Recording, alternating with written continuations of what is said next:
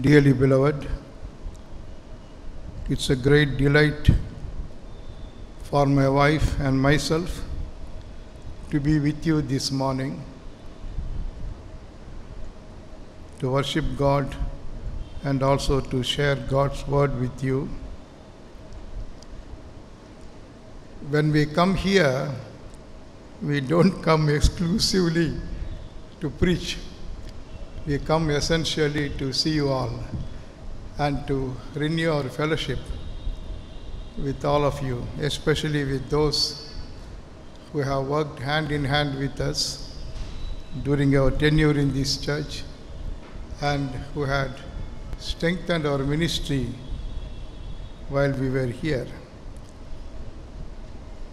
Above all that, this soil has got a great fascination for us because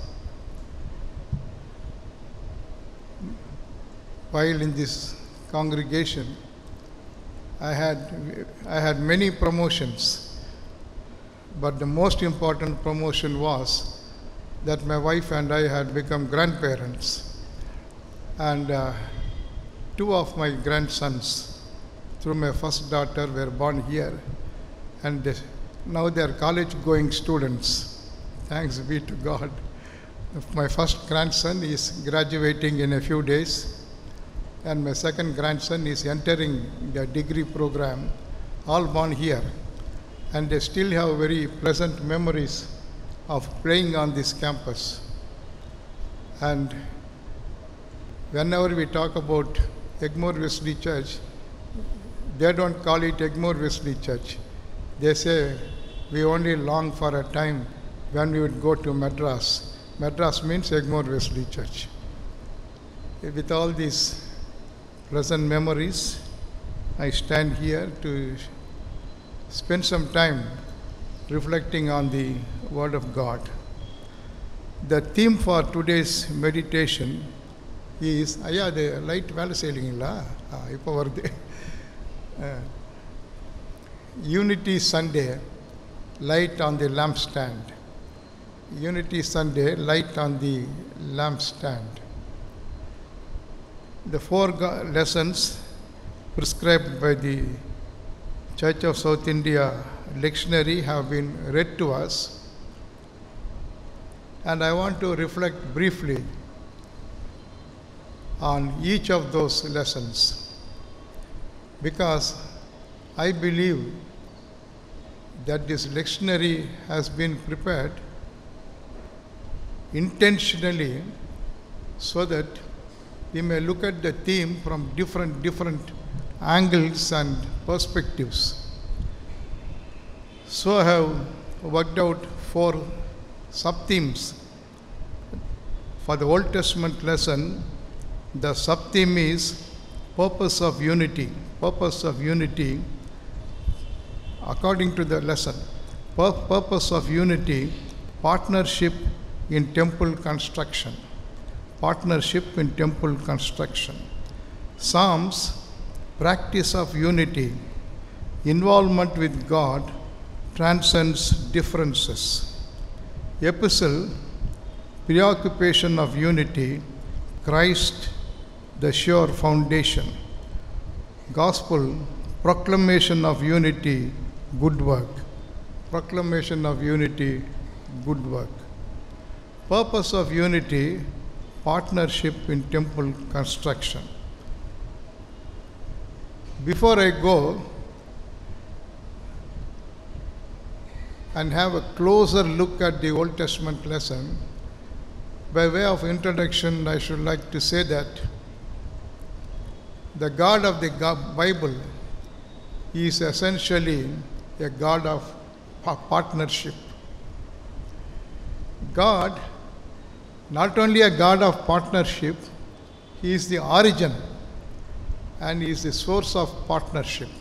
Because in the Holy Trinity, there is Father, Son, and Holy Spirit. There is a perfect partnership in Holy Trinity.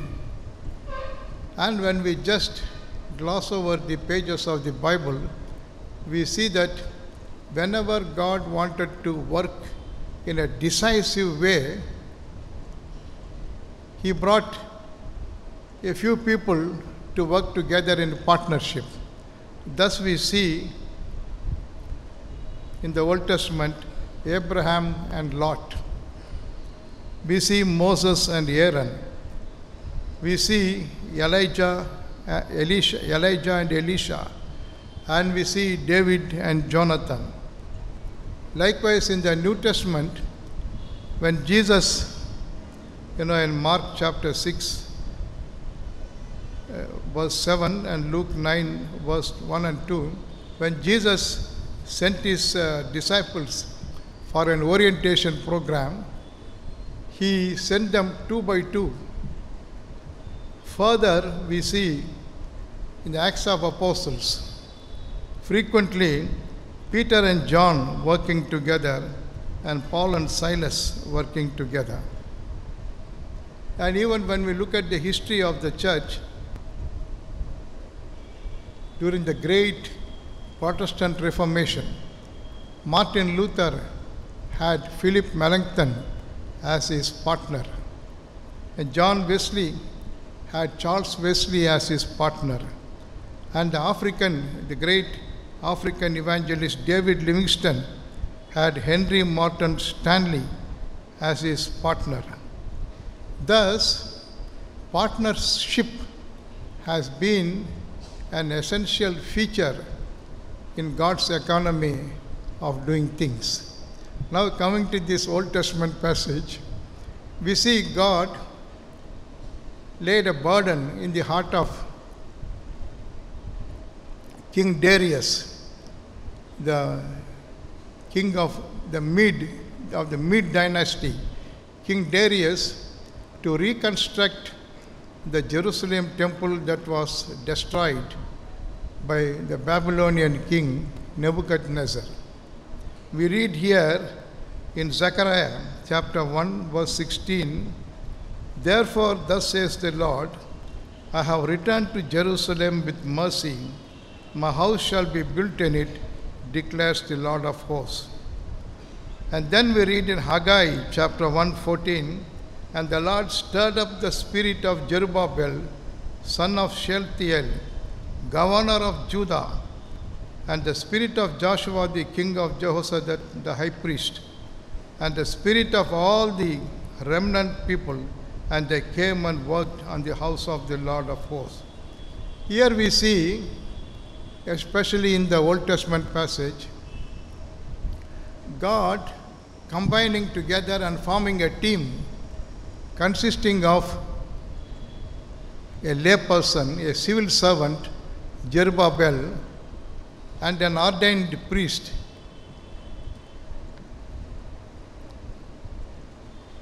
Joshua.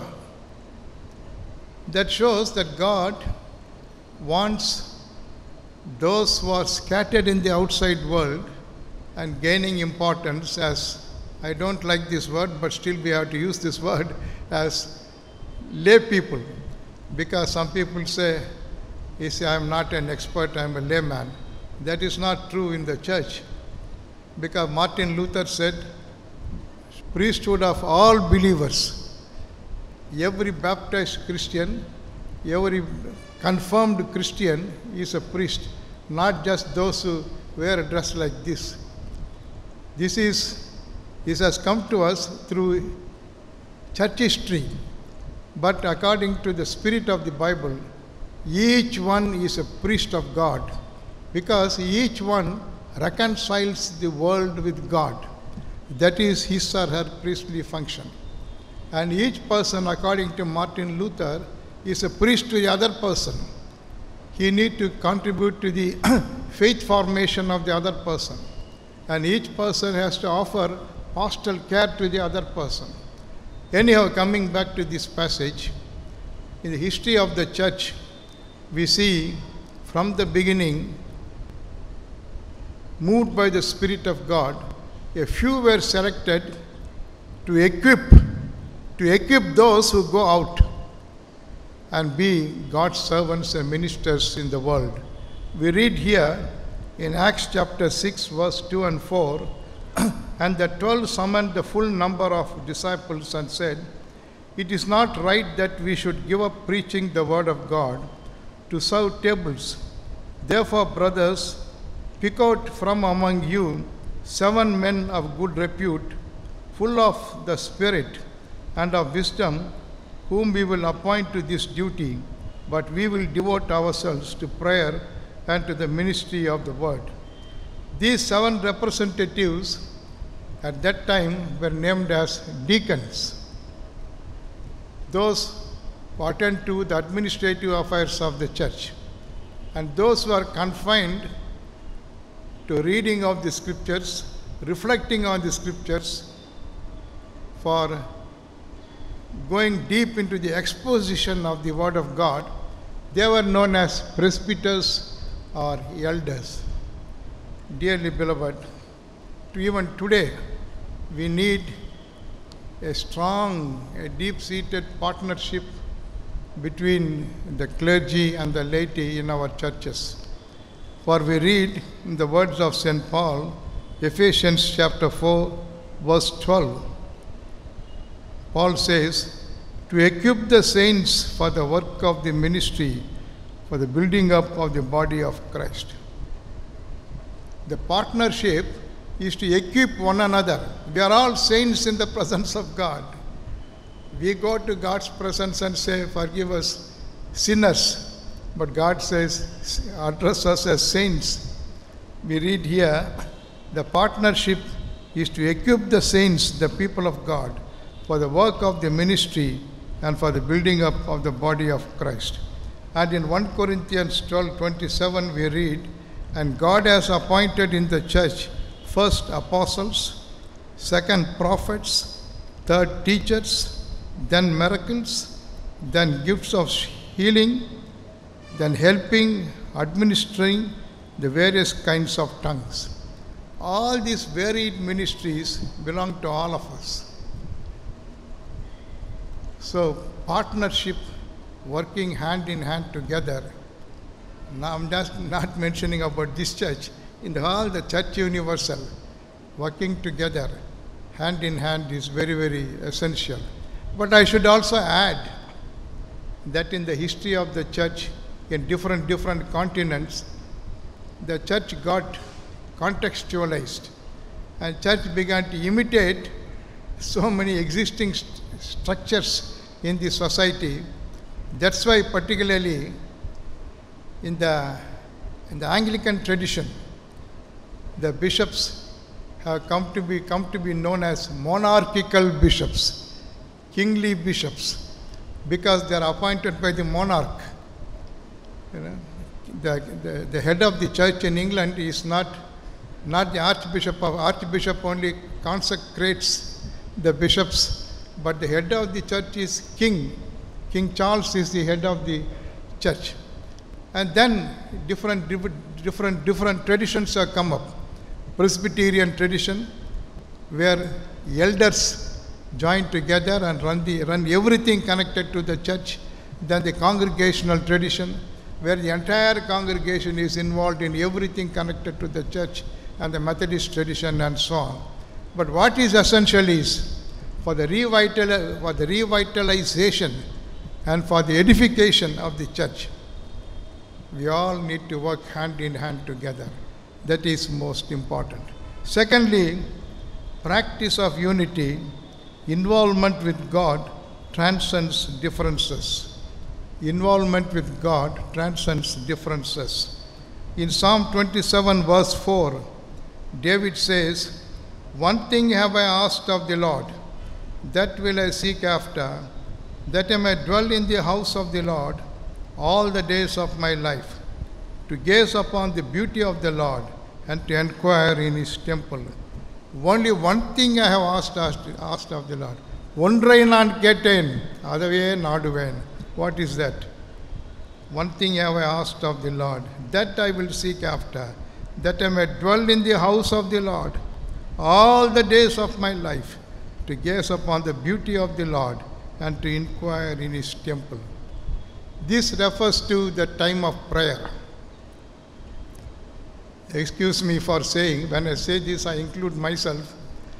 Whenever we go to God, it is like going to God with a shopping list. ஆண்டவரே இது வேணும் அது வேணும் இது வேணும் அது வேணும். Sometimes people even prescribe to God.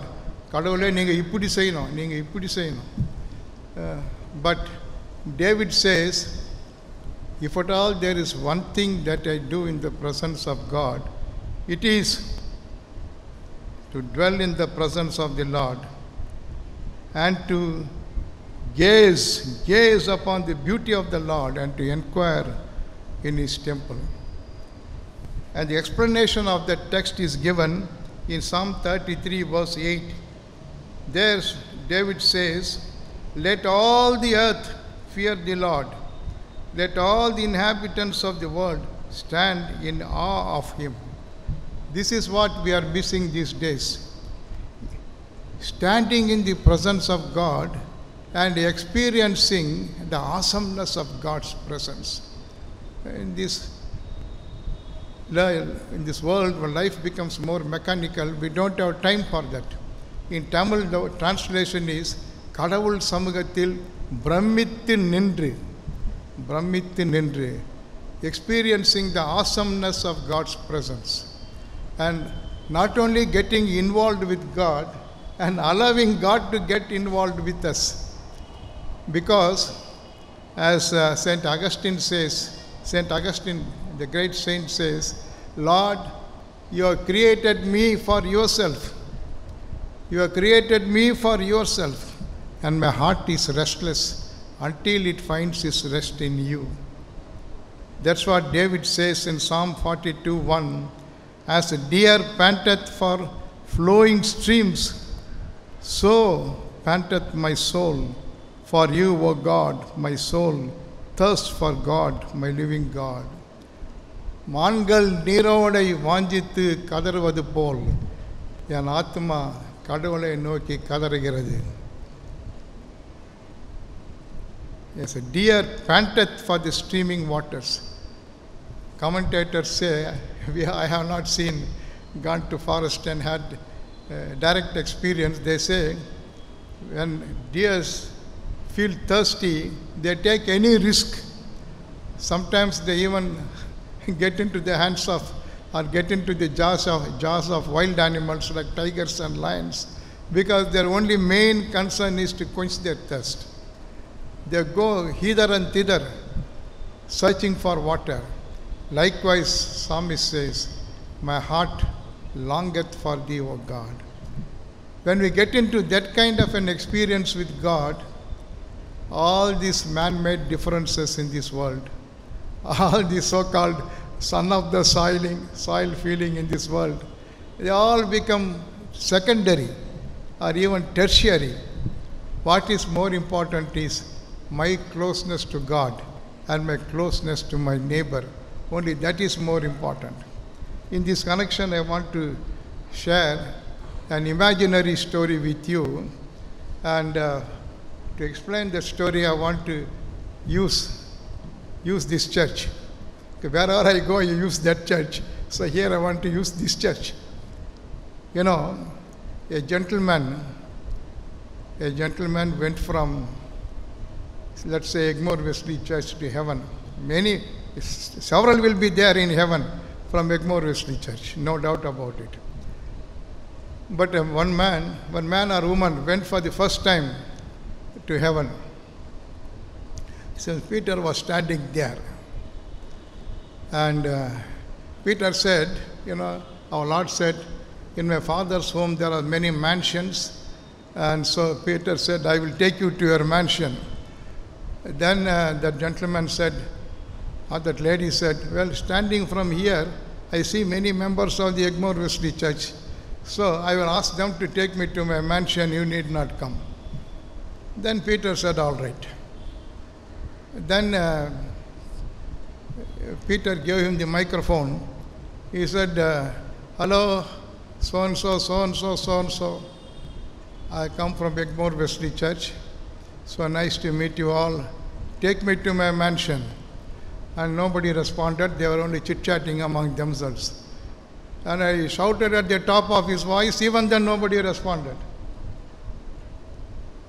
Then, along escorted by Peter, he went and met one of his closest friends while on earth. And he said, Ayya, na yaran theriyada ungalukku? Don't you know me? He said, I know you, but here, Egmore, Wesleyan, Matthias, Cathedral and Mystery Chapel, those labels don't mean anything here. We bear only one label, that we are the sons and daughters of God. So because you said Egmore Wesleyan Church, we didn't respond, because they're all man-made categories. Here, there's one category, one thing that binds all of us is the name of Jesus Christ. So dearly beloved, when we get close to God, we transcend all kinds of differences. We transcend denominational differences, we transcend religious differences, we transcend cultural differences. All differences disappear. And this is one step forward towards establishing unity. You know, even while I was here, once we had a retreat with Dr. Theodore Williams as a preacher. And Theodore Williams used to say one thing about unity: whether you like it or not, all of us are going to be together under the surface of the earth. Under the surface of the earth at Kilpauk Cemetery, all of us going to be together. That being the case, why not all of us be together over the surface of the earth? எப்படியும் கீழே எல்லாம் ஒன்றா இருக்க போகிறோம், மேலே ஒன்றா இருந்தால் என்ன? Let us not go by these differences. Let us build a rapport with each other. And then the third point, preoccupation of unity, Christ the sure foundation. Preoccupation of unity, Christ the sure foundation. Whenever we talk about unity in this world, particularly in the church, we go to the foundational issues. Foundational issues means they talk about sacraments, they talk about liturgy, they talk about creeds, and then they talk about administrative structures, property matters, financial matters, all those things. They feel that these are the foundational issues that need to be addressed when we talk about unity. And ultimately, all their initiatives and efforts are counterproductive. But Paul says,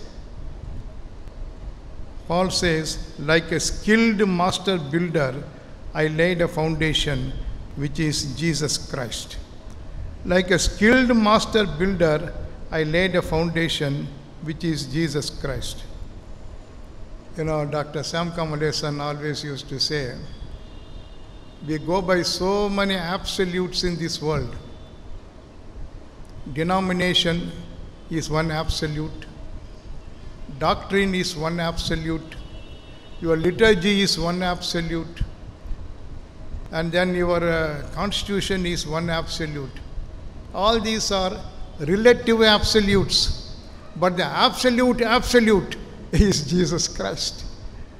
Tamil அவர் சொல்லுவாருங்க, இதெல்லாம் முடிவான முடிவு இயேசு சுவாமி, முடிவான முடிவு. The absolute is Jesus Christ. That's what Paul says. Your preoccupation should be with the foundational issue, that is Jesus Christ. Because unity among believers is his brainchild. Only Jesus prayed for unity among the disciples. He said in his high priestly prayer in John chapter 17 verse 11, Jesus says, Holy Father, keep them in your name which you have given me, that they may be one, even as you and I are one. Keep them in your name, so that they may be one, even as you and I are one. Unity being the brainchild of Jesus Christ, only he has to enlighten us about the models of unity. What kind of a unity Christ expects? When the CSI was formed, in the year 1947, our spiritual ancestors were preoccupied with this. We are asking God, there are so many models of unity in this world. God, what is your prescription? What is your model of unity for us to establish one church in this world? We read in the year 1999, 33 church representatives met at Tranquebar. Among the 33, 31 were Indians and only 2 were European missionaries. And since 1999 until 1947, they were praying, they were studying the Word of God, and they were putting their heads and minds and hearts together, exploring what is the direction in which we need to go when we are contemplating church union in India, South India. Because nowhere in the world, Episcopalians and non-Episcopalians merge together to form one united church. Ours is organic unity. 4 churches joined together, Wesleyan Methodists, Congregationalists, Anglicans, and Presbyterians joined together to form one church. And now, being inspired by us, they formed the Church of North India in the year 1971. Anglicans, Presbyterians, Congregationalists, Wesleyan Methodists, plus Baptists and disciples of Christ, they formed a union in North India. Now we are exploring for union, negotiating with Emmanuel Methodist Church, that is Methodist Church in India, and also the Marthoma Syrian Church. Dialogue is going on, and Lutheran Church, so that we may form the Bharat Church of India. Bharat Church of India, we all must pray about it. As a first step, we are following this lectionary. That lectionary is a product, is a fruit of the combined effort of the CSI, CNI and Marthoma. Now we are having closer fellowship so that the Marthoma priest can come to CSI and celebrate Holy Communion and preach. CSI priest can go to a CNI church, preach the Word of God and celebrate Holy Communion. So the Spirit of God is guiding us because our preoccupation is with Jesus Christ, the sure foundation of the church. Lastly, proclamation of unity, the good work our Lord Jesus Christ said. Matthew 5:14-16. You are the light of the world. A city set on a hill cannot be hidden. Nor do people light a lamp and put it under a basket, but on a stand that gives light in the house. In the same way, let your light shine before men, that they may see your good works and glorify your Father who is in heaven. This is a very familiar passage to all of us. Here, light is used as imagery to explain unity. Light is very, very essential for us when we live in this world. Sunlight, moonlight, and also candlelight. All kinds of lights are very essential to dispel darkness in this world. And also to see your unity is a lampstand. Your unity is a lamppost. Your unity has to inspire and guide people in this world. Other people need to understand. People speaking different languages, people belong to different cultural orientations, people with different customs and practices, with all kinds of other subsidiary things. It is possible for all of you to live together as one family. It is possible. How is it possible? Look at this, my family. Look at the church. They are living together. People who speak different languages, who belong to different communities before becoming Christians, for different practices. They all have become one flock with one shepherd, Jesus Christ. So we are something like a sample, something like an illustration, an example that Jesus presents to the outside world. You are the light of the world. Church is the light of the world. And we read in Galatians chapter 3, verses 28 to 29. Paul says, here in the church, there is neither Jew nor Greek. There is neither slave nor free. There is no male or female. You are all one in Christ. In the outside world, the relationships are very, very hierarchical, pyramidal. But inside the church, we are all one. Brothers and sisters, when we go to the Lord's table. This is clearly illustrated in the letter to Philemon. In the letter to Philemon, Paul writes like this. Paul writes to Philemon about his slave Onesimus. Paul writes because Onesimus was a slave of Philemon and a runaway slave. Then he went and seeks shelter with Paul. And under the influence of Paul, he becomes a different man. And Paul sends him back to Philemon, saying, he is coming to you no longer a bond slave, but more than a bond slave, a beloved brother. More than a bond slave, a beloved brother. Dearly beloved, this is the relationship, this is the unity that we need to demonstrate to the outside world.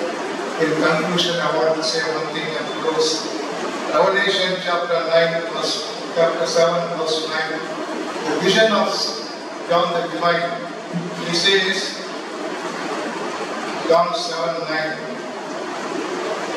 After that I looked, and behold, a great multitude, no one could number, standing before the throne and before the Lamb. In heaven, before the throne of God, a big multitude, different people of different languages, different nations, different customs and practices, they are all assembled before the throne of God. And we need to actualize it. We need to make it real in this world. That is a challenge for us. Dear beloved, I think I have spoken enough. And I take leave of you. It was so nice to meet you all. And thank your pastor, very much a close friend of mine and a younger brother in the ministry for giving me this opportunity. May God bless you all. And we still cherish pleasant memories of our association with you all and our ministry in our ministry. And your prayers continue to sustain all of us. God be all